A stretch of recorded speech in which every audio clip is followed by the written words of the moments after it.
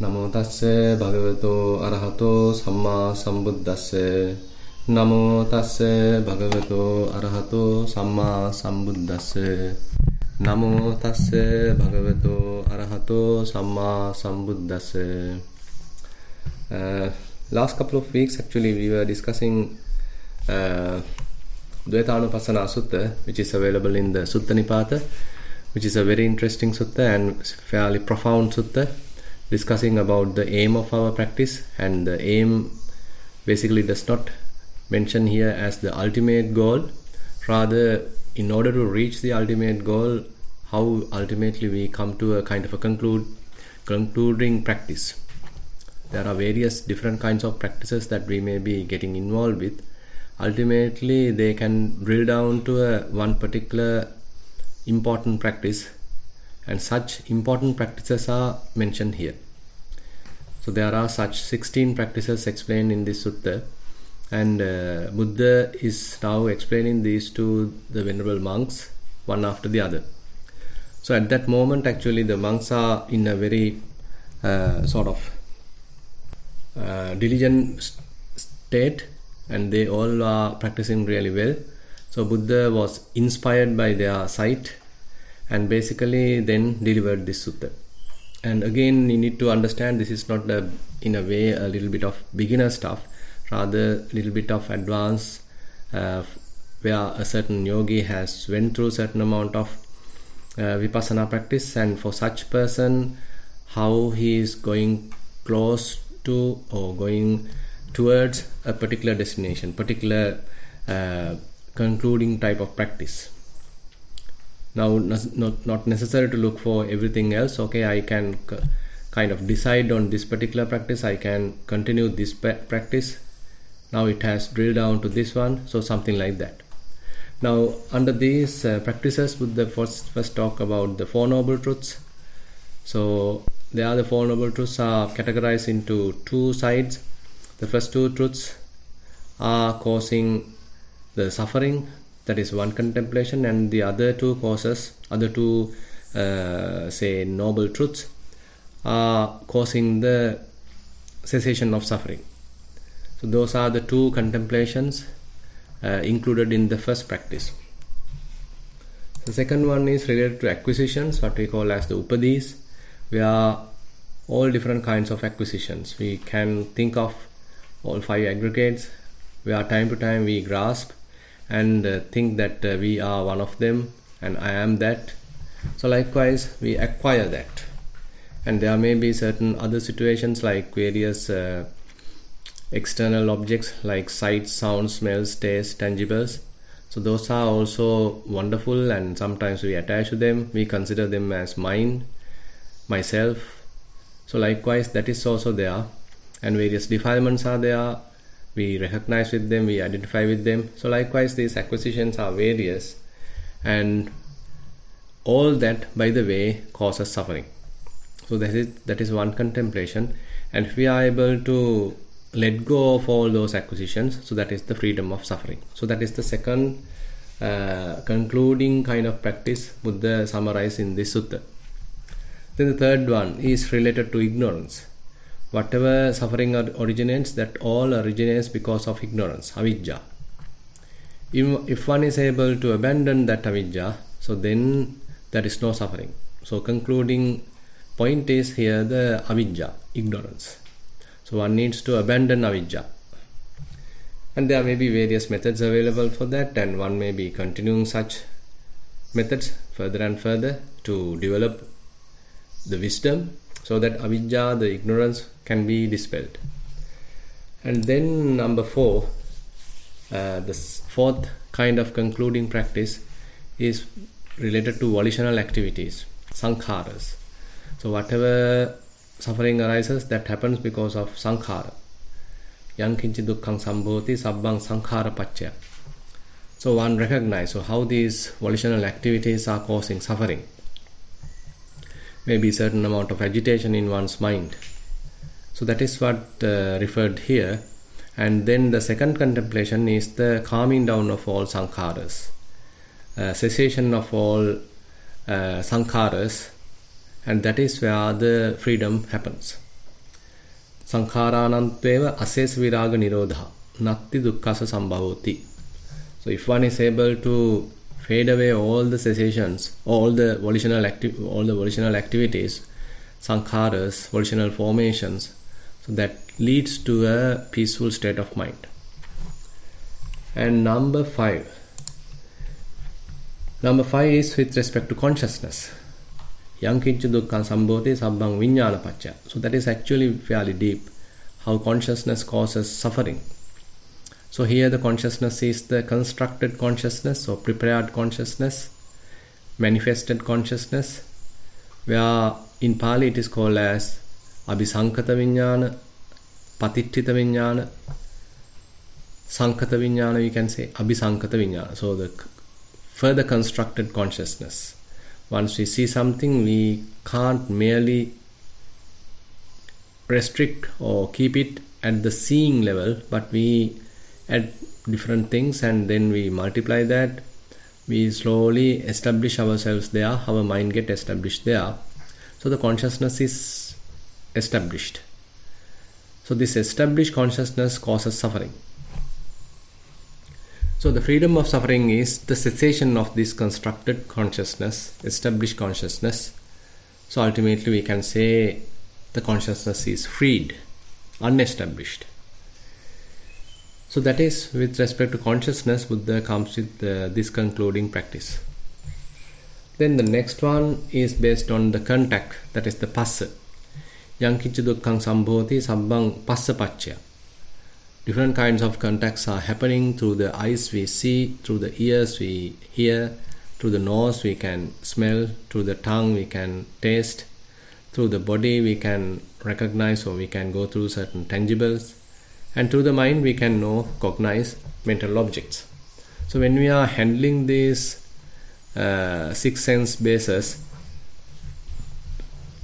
that basically if we are not mindful, if we are basically unmindful, it can cause us havoc inside. So basically some certain kind of agitation can happen when we have unguarded senses. And as a result of that, we get into further and further suffering. So inner peace is lost. You become completely bewildered by all these sense impingements. So it causes suffering. Peace is not available there, you start again burning. But on the other hand, passas sattveva asesa viraga nirodha natti dukkhasa sambhavoti. So if we are able to come to a state where contact has completely faded away, its function has stopped, then there is no suffering. So that is the good side, or we can say the supramundane side. Now as you can see, these discussions are very much like aligned with two sides. The first contemplation is always talking about the suffering, that is where the mundane side. On the other hand, the second contemplation is helping us to navigate towards the supramundane, the lokottara side.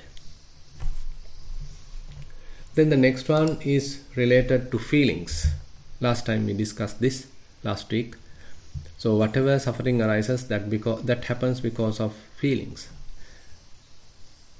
Yankincha dukkha sambhoti sabbhang vedana pacca. As a result of feelings, the suffering happens. On the other hand, if it is possible to fade away the feelings, if there are no such conditioned feelings are going on, so then one can say one's mind is peaceful, the feelings are abandoned. So there are the peaceful state of mind, serene state of mind can be available. So with respect to feelings, so how one can recognize feelings, how one can kind of abandon that without grasping them, so that we discussed last time. Now we can come to the next concluding kind of practice. So Buddha asked, now if someone is asking, is there any other kind of practice that you can say which will ultimately drill down your whole effort or all your practice? Then Buddha says, now already we discussed 7 kinds of such concluding type of practices, aims, and Buddha say yes, we can say another one. So that is based on craving. So this is in a way a known one, fairly common to us, somewhat heard about it. Yankichi dukkhan sambhoti sabbhang tanha paccaya. Tanhayatveva asesa viraga nirodha nati dukkhasa sambhavoti ayan Dvayatanupassana. So this basically aligns with the noble truths. So the second noble truth is the cause of suffering, that is tanha. Dukkha samudayang ariya satchang. So that is what the tanha. So this is exactly what is mentioned here. Yankinja dukkha sambhoti sabbang tanha paccaya. So suffering happens because of craving. So in the Four Noble Truths also we know that Buddha summarizes the whole thing, that the suffering happens because of craving. Dukkha samudaya is the tanha, craving. On the other hand, the supramundane side is the nirodha, where the cessation of craving. So that is what exactly mentioned in this Dvayatanupassana Sutta as well. Tanhayatveva asesa viraga nirodha nati dukkhasa sambhava. Now if we are able to completely eradicate, uproot, abandon that craving, then there is no suffering. So this in a way a common statement known to us somewhat. Interesting thing is that we can sort of summarize our whole practice into this. Rather than thinking of various things, allowing the mind to scatter and sort of get confused. What shall I do? What shall I do? Is it correct? Is it incorrect? So likewise we can have certain kind of perplexity even about our practice. But this is in a way some easy point or easy concluding kind of practice where one may be observing one's mind and tries to understand what is available in the mind, what kind of craving is available in the mind. So Buddha discuss about different kinds of craving. Different types of craving are there. Yayang tanha pono bhavika nandiraga sahagata tatra tadra binandini sayyati dang kama tanha bhava tanha vibhava tanha. So Buddha mentioned this in the Dhammacakkappavattana Sutta. So there are this craving, it has certain properties and it is of threefold or three types. Kama tanha, bhava tanha, vibhava tanha. Kama tanha. So this is a common known thing that we all have sensual desires. So till one attain arahantship, so one has desires. On the other hand, if one is able to deplete certain amount of kama tanha, one can even become a sakadagami. If one can completely abandon kama tanha, then we say one has attained the anagami. But still other forms of tanha may be operating, like desiring to have a certain kind of immaterial, fairly sublime kind of experience, feelings. So then that means ruparaga, aruparaga.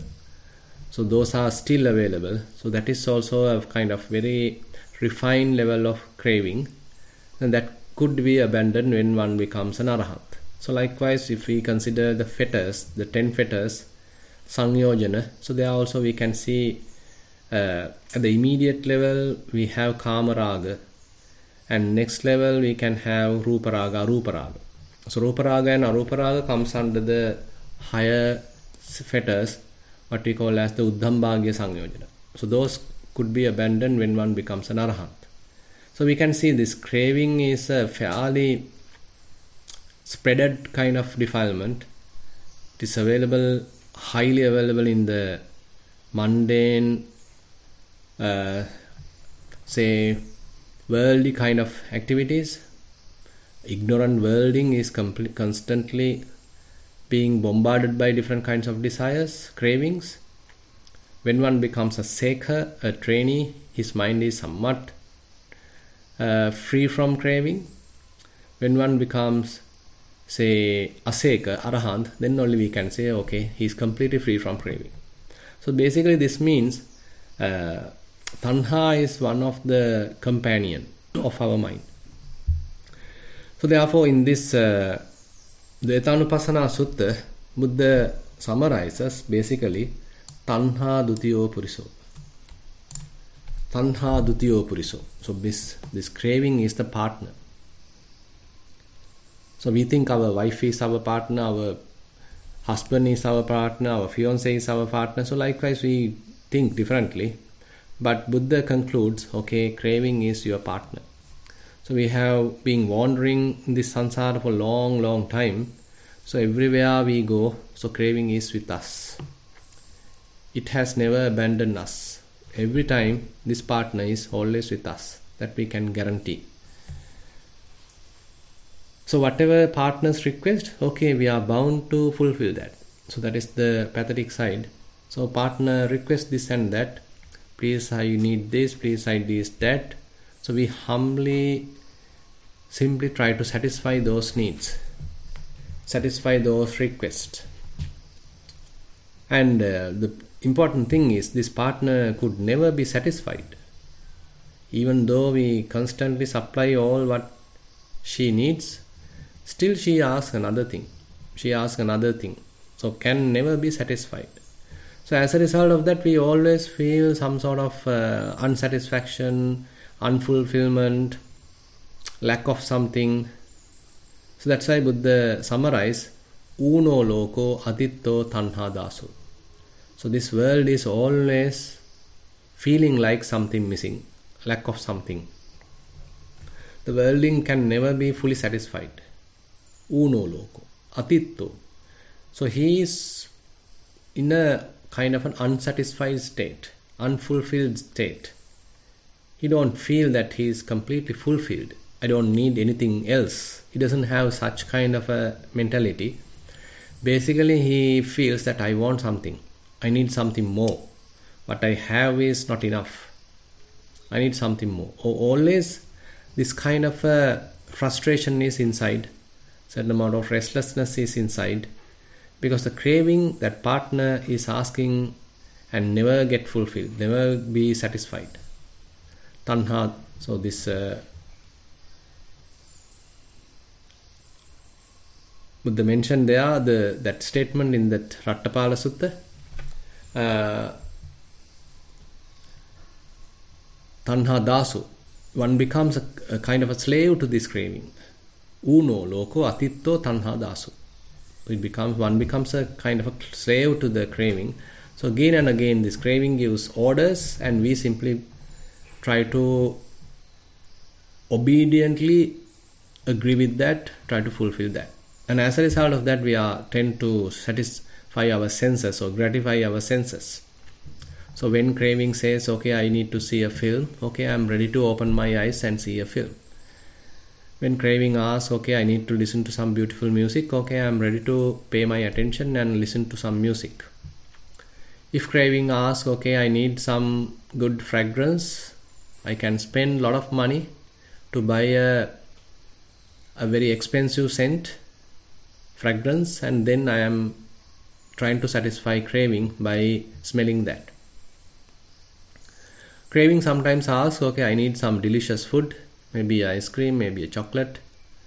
So I am ready to spend some money and forgetting about my illnesses, I am ready to satisfy those taste buds. Basically, the taste is another side that we can fulfill the craving, trying to fulfill the craving. It will ask it again, by the way. Never be completely fulfilled, but it will ask it again. Next, maybe it will ask, okay, I need certain good contact, a soft contact, maybe a luxurious contact, maybe a very pleasant contact. So it will ask whatever tangibles, and then we are trying to provide that. Maybe a person who is giving that contact we may be associating with, or if some material stuff that it is providing that contact, okay, we are trying to buy that, try to possess that, try to keep it with us. So likewise we are trying to satisfy those desires so that we get certain amount of bodily comfort, bodily satisfaction through the contact.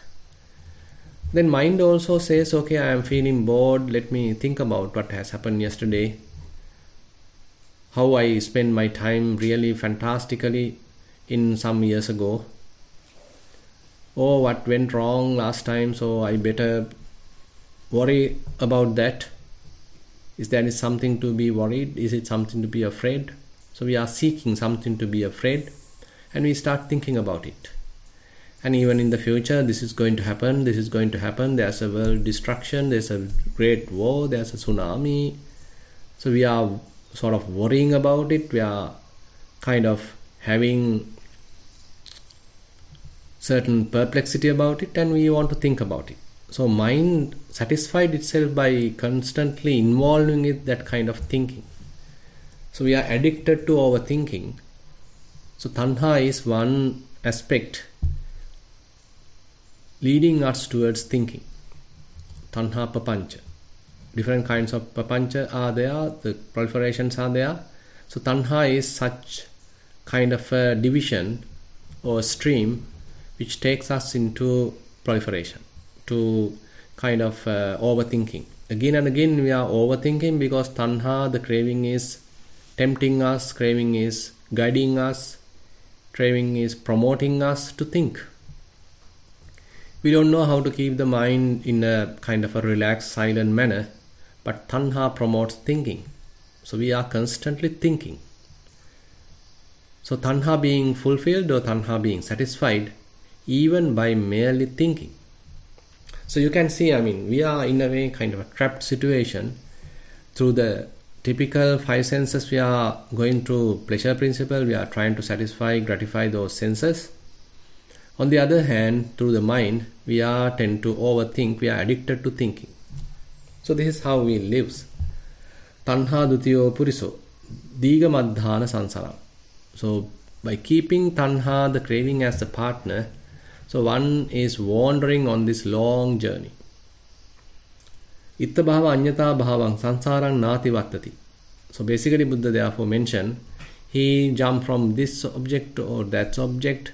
He likes to spend some time in the eye, gratify eye, maybe then the ear, then the tongue, then the nose, then the body, again the eye. So likewise, from this point to the other point, from that sense to other sense, so we are jumping and trying to satisfy. On the other hand, from the long run, we can say, we are trying to dwell in the same human realm, and we are trying to satisfy.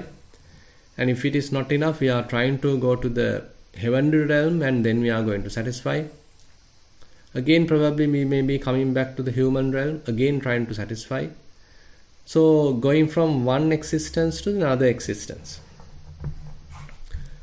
So kind of becoming is there again and again. A becoming is going on. So this becoming is another aspect of tanha. So now we fairly discuss about the kama tanha. On the other hand, the becoming. So we are tempted to think future, kind of think the next moment, our next event. So that is why we basically become somewhat unsatisfied in the present moment, because craving gives us certain kind of a frustration, internal frustration, asking something more and inclining towards the future. So therefore tanha is called as bhavanetti, where our minds are inclined towards some future event. Right now I am not that satisfied, but in the future I am going to be satisfied.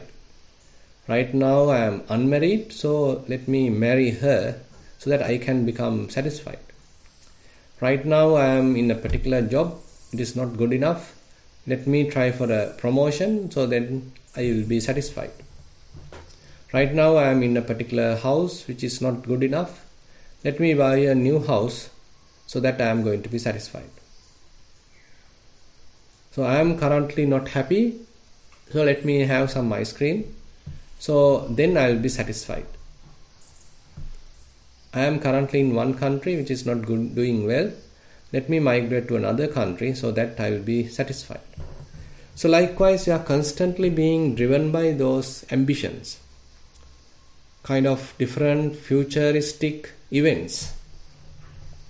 Even though currently the body stays here, our minds inclined towards a future event, inclined towards a future kind of a being, kind of a state. So this kind of tendency available in our mind is fairly influenced by this bhava tanha. So that is ultimately why we become unsatisfied in this life. So we want to have another life. So we are going on and on in this samsara, expecting satisfaction, expecting fulfillment from life to life, from birth to birth. So this is the what we call as the becoming process available in us, the bhava tanha.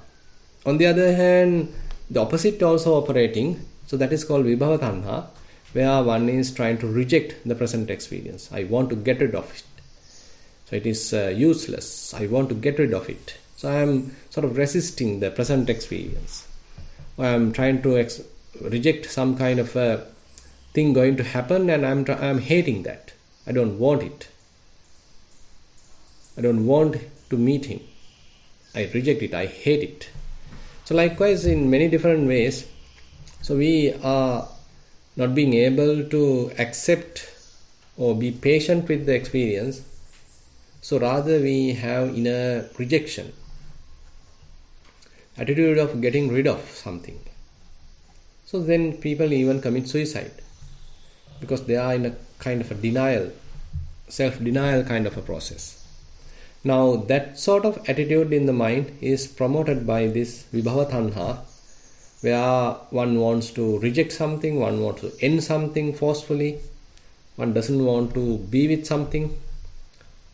So that vibhava tanha is also another aspect of craving. So we can see these three types of cravings are fairly operating together. Now say if you are not satisfied in the present moment, if you feel that you feel bored, I want to get rid of it, okay, vibhava tanha is there. Now you are now in a way thinking of having a coffee, that promoted by the say becoming process. Okay, having a coffee would be a wonderful experience. Let me have a coffee. I am now imagining about a good coffee, a cappuccino, whatever it is. A very good coffee. Okay, I am imagining now. I am thinking about it. Now my mind inclined towards it. Now that is actually the form of bhava tanha. Now you approach that, you may be buying that, and ultimately you are enjoying that. Now in a way you are enjoying the coffee. So that means rasa tanha, where taste related tanha, craving is there. So that ultimately comes to the kama tanha. So these three categories of tanha are fairly interrelated, and ultimately craving is the one winning. Now different areas are there for us to understand this process, and on the other hand Buddha further summarizes Yathapi mule anupaddave dalhi chinnopi rukko punareva ruhati Evampi tanhanusaye anuhate nibbattati dukkhang idang punappuna. So this is a Dhammapada verse in the Tanha Vagga. So even if you are cutting a tree from the middle, if the roots remain untroubled without uprooting them, roots are there, then it will grow again. Similarly, Buddha mentioned, if one's roots of craving still available, the tendencies of craving are still available, even though you simply do a little bit of meditation and trying to sort of abandon craving, still it will grow again and again. It will appear again. Because the tanha anusaya, the raga anusaya is still available. So one has to uproot that. One has to completely take that out. That's a difficult task in a way. So what we see is only the manifested kind of desire, but unfortunately the hidden desires, those tendencies in our mind latently available, are not known to us. But until they are sort of uprooted, again and again they will come to the surface and give us various orders, give us various demands, various requests. So therefore this process is not an easy task to abandon craving. So in the Satipatthana practice, therefore, craving is considered, and we have to look for that. And basically, in the Chittanupassana level, probably you can recognize when craving related thought is available in one's mind. Say, for example, one was able to keep a little peaceful mind, but all of a sudden, say, you got a thought, I want to have a chocolate. Okay, fine.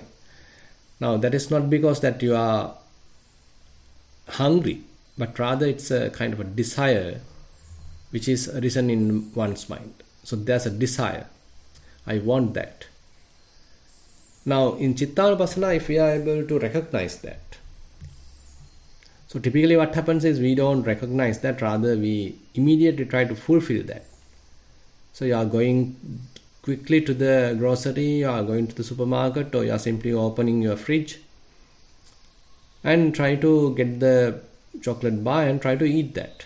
Immediately we are doing that. Complete, quick gratification. But rather than doing so once this desire arises in one's mind, so how about step back and watching it? Oh, there's a desire in this mind. So there's a kind of a turning point in one's mind, because so far we were not looking at them like that. Rather we thought, okay, I want to have a chocolate.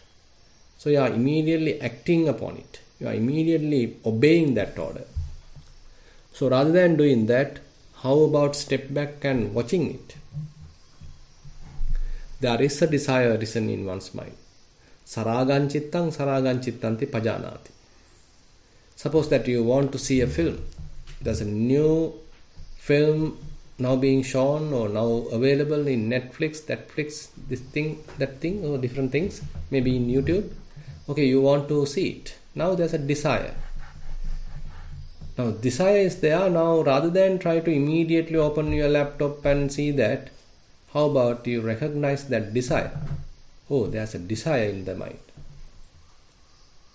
So when a very good internet is there, 4G, 5G, the Insta are there, so we tend to quickly satisfy a desire. Rather doing that, is it possible for us to see the desire? Say, for example, there's a very good song and someone is singing that, and you simply get a little mark about it, and probably now you want to record it and maybe listen again. So this is another desire. Can we see that desire? So stepping back and noticing this desire in a way is little tricky thing, because mind doesn't want to do that. Mind just simply wants to quickly satisfy that, and that gives us some kind of a delight. But the function here is, rather than quickly have that delight, how about step back and see that desire? Now that is the Satipatthana practice what we are talking in the Chittanupassana level. So whatever thought arises, we step back and see that thought as a mere thought. So one may not be able to immediately come to this level. So that's why we have to practice certain amount of Kayanupassana, maybe certain amount of Vedananupassana, so that one develops this capacity. When there is an experience, rather than being trapped in that experience, how about stepping back and watch that experience? So once that capacity is there, then slowly one can look at one's mind. So when there is a desire, okay, there's a desire. When there is a like, there is a like. Then there is a request, a demand, then there is demand. So likewise we can recognize what is available in the mind. And the important thing is, once we recognize that, step back and simply watch it, it has the nature to fade away. It is not that we are trying to push it away, we are trying to sort of suppress it. Rather, these desires have the nature to go away. If they arise, they are subjected to passing away. So that's their inherent quality. So we are the ones feeding them, we are the ones promoting them, but they are coming to go. they are coming to fade away. They are coming to cease, to leave. Now, if we are able to minimize our participation, rather we can mindfully watch it. So this is a very good opportunity for us to see even this impermanence. How these thoughts, the craving thoughts, are coming and going. And once we see that, okay, then thoughts also become not a big thing. It is not something substantial. It is not something that we definitely have to attend. And it is not something belongs to us either. Thoughts are merely thoughts. So we come to a certain insight where thoughts are merely thoughts. They don't belong to me. And I can even, if I want, I can simply ignore them. I can step back and watch them. So these kinds of insights are very important, because then only one start looking at one's mind, thoughts particularly, objectively. Because one know their true nature, how they come and go. So as a result of that, one is now able to recognize that. So instead of being a slave to that, now we are able to look at it. Now this step is mentioned in the Nissarana Pabba. If we consider in Dvayatanupassana, so there the important thing is when it is there, you know it is there. When desire is there, you know it is there. And when there is no desire, kamachanda, sensual desire, and you know there is no sensual desire. So this is another state that actually we were taking from the Chittanupassana.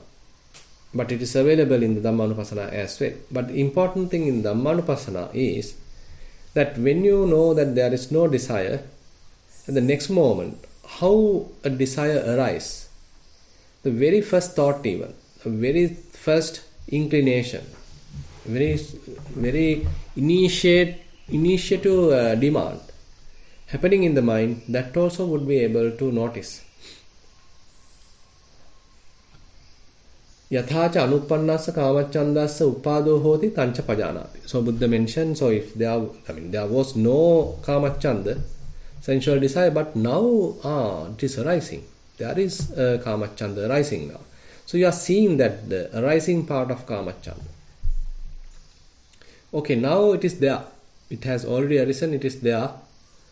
Yathacha uppannassa kamachandassa pahanang hoti tancha padani. Now it has gone.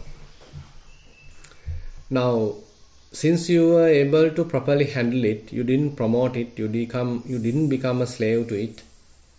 Rather, you simply watched it, didn't feed it. Now it has gone. Now, when it is abandoned, that is also you can see.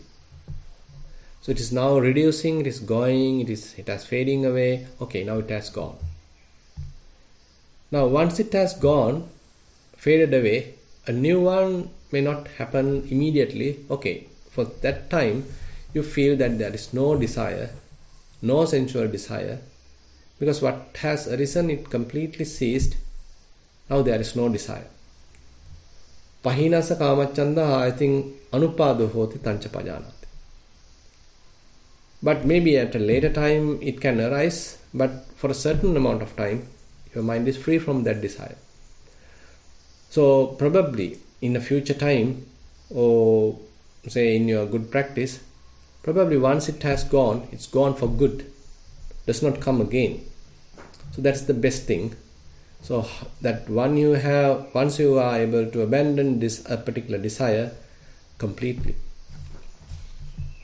And actually knowing that a particular desire is available in one's mind is a very, very important thing.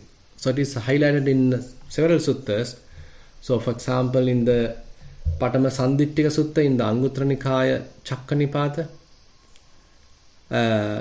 and even in the second Sandittika Sutta, Buddha talks about the what we call immediacy of this Dhamma.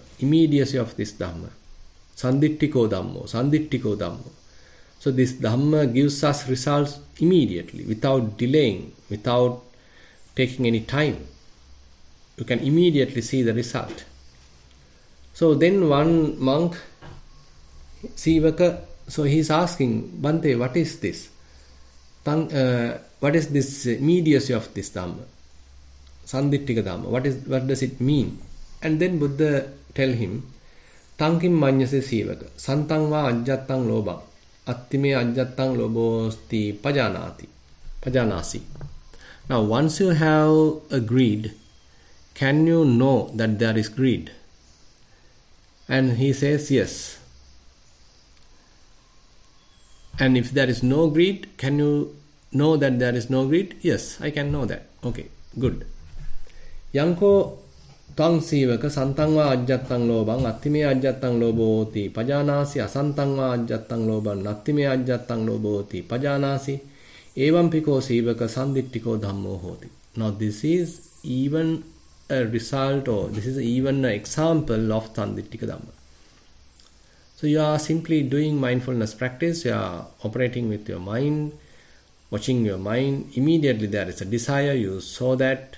Now it has even gone, you even saw that. So you are attending to that. It is not that you are doing the practice here and going to get a result in the future.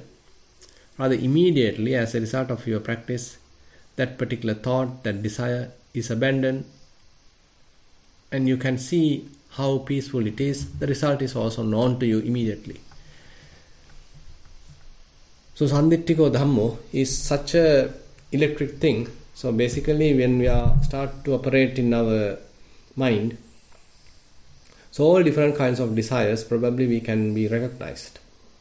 And they may not every time initiate a thought, but it can happen as a little image, maybe a mental image. Say for example, you had a very good chocolate, now it is finished. You had it maybe yesterday. So today while you are sort of on your chair, once you feel a little bored, so that chocolate, that little piece, so that little wrapper, that chocolate, how beautiful it is, how tasty it is. A certain thought can of course happen, or else a certain image can happen in your mind. Because we are somewhat attached to it, we are bound to it, and now thoughts related to that can happen, or images, sanya, perceptions related to that can happen. So there we can recognize, oh, there's a sensual desire. Maybe it is promoting certain amount of bhavatanha also. So likewise, when we are sort of expecting some kind of satisfaction, so those previous satisfactory experiences can give us kind of an indication in our mind. They can pop up in our mind. They may tempt us to go for that again. But at this moment, rather than being fooled by that, driven by that, if we are able to recognize and abandon that, so then we are sort of fighting against this craving. So basically, these good things are not the issue. So that's why Buddha very beautifully mentioned, Nate kamayani chitrani loke, sankappa rago purisassa kamo, tittanti chitrani tatheva loke, atetta dhira vinayanti chanda. So Buddha mentioned in the Nibbedika Sutta, so there are various beautiful things available in this world. They are not the real culprit. They are not the real issue. Sankappa rago purisassa kamo. So you have kind of a mentally made, constructed, imagined, thought about kind of desires available in one's mind. So you are imagining about it. I am going to have this kind of an experience. I am going to meet her. I am going to touch her, I am going to kiss her, I am going to hug her, so whatever it is. So I am going to buy that car, then I am riding that. I am going to buy that frock, I am going to wear that. So likewise, even before you are really buying it, even before you are really going to have that experience, you are even imagining about it, thinking about it. You are pre-living about it. Now this is the real area that we promote our desires. And that actually guides us, that actually further drives us, pulls us towards that particular satisfaction. We are very much like being slaved. So we are now being driven to that desire. Okay, I am trying to fulfill that because now I am burning with that. The kind of inner burning now happens because I am imagining that again and again, thinking about it again and again. Now I can't live without satisfying that desire. So those imaginations, those thoughts have made me kind of a really crazy person, where internally I am now completely unsatisfied. Without fulfilling that desire, I can't live. So this is the concluding thought ultimately one may have. I can't live without you. I can't live without buying that car. I can't live without buying that toy. I can't live without buying that sari. I can't live without buying that, maybe a cricket bat, whatever it is. So that desire has grown to such an extent, it has completely overwhelmed the mind. Now, if we are able to stop that at an early stage, recognize it at an early stage and abandon it, then there is no burning at all. So with respect to Buddha, therefore, with respect to the what we call a particular proper yogi, a practitioner, Buddha mentioned, "Api dibbesu kamesu ratingso nadi gacchati. Tanhakkaya rato hoti samma sambuddha savaku." So Buddha therefore mentioned, so even there are beautiful heavenly pleasures, but this practitioner is not desiring that. He does not delight even in the heavenly pleasures. What the real disciple of the Buddha is aiming at, he is aiming at destruction of craving, abandonment of craving. So you can see the difference. So the typical worldly approach is simply trying to satisfy desires, and as a result of that, maybe this sense cords are not enough, these gratifications are not enough, let me find something more, but it's available in another country, another foreign country, maybe in another planet, or maybe in the next life, or maybe in the heavenly realm. But the disciple of the Buddha, instead of going for that, he is sort of determined to abandon craving. Tanhakkaya rato hoti. So his target is the abandonment of craving. So this is very interesting how Buddha sort of change our attitude. And then in this Dvayatanupassana Sutta, so therefore Buddha mentioned, Etamadinavan nyatta tanhang dukkassa sambhava vitatanho anadano sato bhikkhu paribbaje. So very, very interesting statement here. So one now maintain mindfulness, sato, continuously as much as possible, and he is continuing his life without grasping anything, anadano, and vitatanho, without craving. So basically one is maintaining one's mindfulness. Currently assume there is no desire in one's mind. He knows that there is no desire. And without grasping anything, he is now continuing that state, that freed state of mind. Not allowing the mind to be pulled to something else. If that pulling happens, if that kind of a tendency happens, he may have to notice that and slowly revert back, abandon that, and maintaining that very ordinary, pleasant, kind of mild kind of happiness, where there is no inner burning. So vitatanho anadano sato bhikkhu paribbaje. So one has to have continuous mindfulness, sato. At the same time, now not continuing any kind of grasping.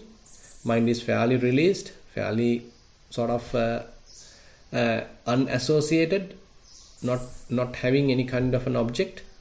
And with the tanho, now you are, if there are any desires, okay, you are slowly abandoning that either. If there are certain thoughts coming, asking this, that, you simply abandoning that.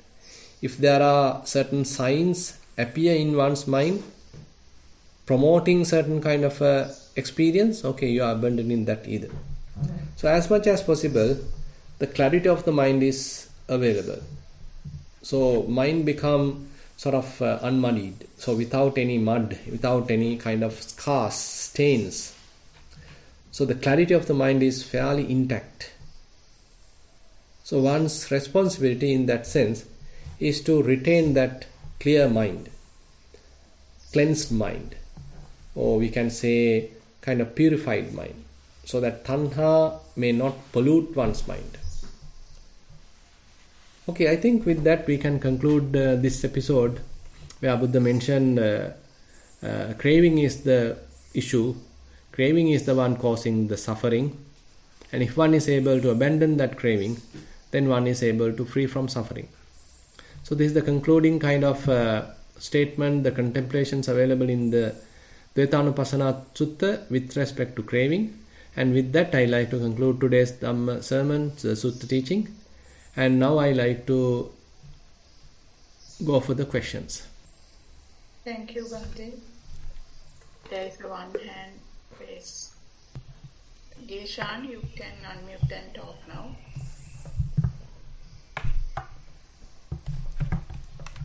Saranai, Bhante, I really like the talk today. The discussion was very much so valuable for me. I guess I thought there are few, with that talk, there were few points that I thought I should mention, and I think towards the talk, I guess I kind of realized, I think this is a general statement before my question comes. I think the entire world is, and as a child, we sort of brought into a world, and then we've been taught in the exactly the opposite of what we need to be taught, I guess. Correct. So mostly, the consciousness, when you talk about the 0.5, talking about the consciousness, I think my understanding at this point in time with this talk, it is all what we have learned from since our birth, and it is about how our parents have taught us, and as a society have been sort of groom is not the most appropriate word, but I have to use it. I think they are groomed for us to sort of get to a certain status in the society. Correct. Certain, go through the qualification, try to build. I think this mindset now, I'm thinking it is the most incorrect and the corrosive mindset that we have been taught in order to sort of prolong in the journey of samsara. Exactly. I think what today's talk merely sort of talk about, to let go, to move away. So I think that is the best way that I can sort of see. So I think I'm now in a deeper puzzle. Have I done that to my kids as well? So I think now it's a massive dilemma for me. So I had to talk in a way how to overcome through that. With all that, I wanted to ask a question. That question, I think, came on when we discussed, when you discussed about 0.5. It's about the consciousness. I wanted to make sure that my understanding is correct. Am I supposed to understand, is consciousness, the learning of what we have gone through with this lifetime, or has the consciousness has some type of residues from our previous births as well that has contributed towards who we are or who I am now to be? Definitely. I mean, there may be a certain impact coming from the karma, our previous kind of activities. So basically, this consciousness is not anyway the same consciousness, or it is not a continuous consciousness we are talking. It's a momentary consciousness. When this conditioned consciousness is concerned, it's a momentary consciousness, and this momentary consciousness, by the way, gathering some kind of a momentum. So its rapidity. Okay. Yeah. So its rapidity is there, but the qualities inherently available in this consciousness is coming from getting certain influence from its previous consciousness moments as well. So as a result of that, we can't say that what we are having today, this consciousness is utterly a pure consciousness, but rather it is being polluted, influenced by the previous consciousnesses. So those may be the consciousness that we have experienced within this life, or maybe in our previous lives as well. So I mean, it's a kind of a complex process in a way. So how all this is stuffed into this consciousness, how all these tendencies, how all these influences, latent tendencies are stored in it. It's very difficult to explain in a way. But so that is it, because basically so our consciousness is basically conditioned, colored. So how we are acting, how we are working, all are very much like pre-programmed in that sense. But it doesn't mean that everything is karma driven. You have certain amount of your will, but certain amount of karmic influence is there. Yes, thank you, Bhante. And so I also thought, when you were describing on some of these cravings, and the craving probably for me to consume a chocolate, a piece of chocolate, and then the next day to sort of see the wrapper and sort of dwell on the, wow, I did enjoy, and am I supposed to find something else? So, and go into the proliferations as well, to seek for something more. Correct. Because of the past experience. Now, would that be the same when you really think about a hunger? I'm hungry, I need to sort of consume, or should I be sort of, I think I will be a fool if I sort of go in and think about, oh, this is a raga desire that I have got, and that's the reason. So how should you sort of evaluate those type of mindsets? Yeah, correct. So that's why I basically touched that. Now, currently assume that you already had your breakfast and you are basically filled, and there is no any hunger. There is no real hunger in the body. But once you see a previous day that you have had a chocolate also, and now after having your breakfast you get a little thought about it, you get a little image about it. Temptation. Yeah, kind of a temptation is there, kind of a kind of seduction is there. Now, now even though you are not hungry, you are tempted to have a chocolate as well. Now this is a kind of a desire. It is not really a bodily demand. It's not a really body is asking that because of its necessity of the nutrition, but rather the mind is desire driven at this moment. So we are now go for that. Now if we are able to recognize this and abandon that, then there is no any harm happen to the body, or nutrition related thing. Rather, if we are able to recognize and abandon that, probably we can say, okay, I'm operating on this desire, kama tanha, maybe even bhava tanha. So I was able to understand that. Because these are the areas actually we can work out.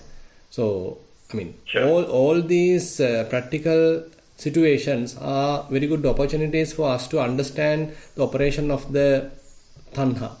Because if we are in the meditative experience, cross-legged and maintaining fair amount of very, say, intense kind of mindfulness, then there won't be much desires arising in the mind, because you are thoroughly fortified yourself. But on the other hand, if you are little lapse in your mindfulness and going through a kind of easygoing manner, so then desires have the opportunity to arise. So likewise, we have to maintain certain amount of vigilance, but still allowing the mind to giving some freedom to operate as it like. Then it may go for different kinds of desires. There we can sort of understand what are the desires still available operating in this mind. So what are the tendencies available? So where are these influences are still going through?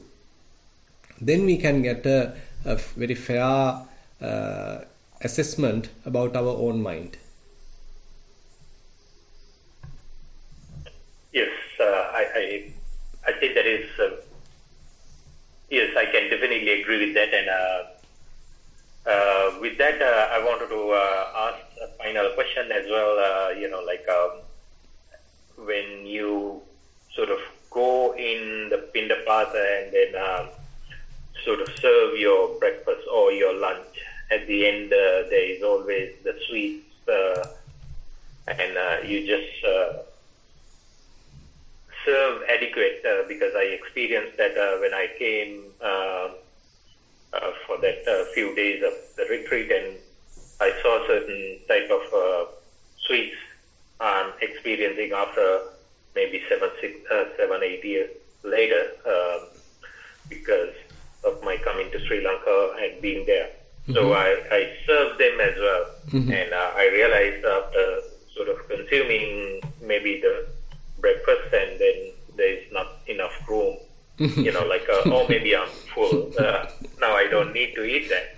Even that the desire, I was just serving, thinking that I can consume it, but now I can't. I think best not to eat. So I have to sort of leave it out. Is that the kind of you wanted to see that, or do you want to sort of see in advance, or to sort of reject it? No, I think now you're full, so to not to consume it. I think yes. Or not to sort of even pick the very first time because you have served enough. So I think that is sort of maybe the ways that you have to sort of think what is your limitation. So I think everywhere is all right, because whatever the occasion is good occasion. Say for example, even when you are serving yourself, that you think, okay, I have served me enough, so I have taken fair amount of food now, but still the desires are telling you, okay, grab another one, take another one, take another piece. Right. So that is another one moment that we can recognize those desires are in operation. And later, as you mentioned, say you are now having your meal and you have eaten enough and now you feel full. Okay, now hunger has gone and you feel full. But at that moment, still desire is telling, okay, this is a new food, or this is a very good food. I didn't have it for a long time. This is the only opportunity I'm going to taste it. Okay, you better go for that. Now, even at that moment, if we can check that, recognize that, that's another opportunity. We can get to see these desires. So both opportunities are very good opportunities. So whatever the place, if we are properly mindful, step back and watch the operation of these desires, that's a good opportunity. Very good. Thank you very much, Mante. Thanks for this beautiful talk today. Yeah. Thero Saranai. Yeah, Thero Saranai.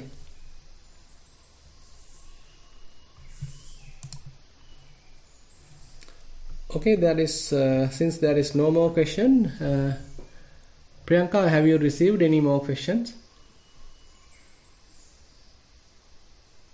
I didn't receive any question in chat. Okay, fine. Good. Then we'll wind up the session. So we have spent almost 1 hour and then made a little discussion as well. So all these merits what we have accumulated, we share with all the celestial beings and all our past relatives and whoever in need of merits. And we wish these merits help us also to attain path fruition Nibbana. We'll recite the traditional verses. Ittavata cham hehi sambatang punya sampadang sabbe deva anumodantu sabba sampatti siddhiya.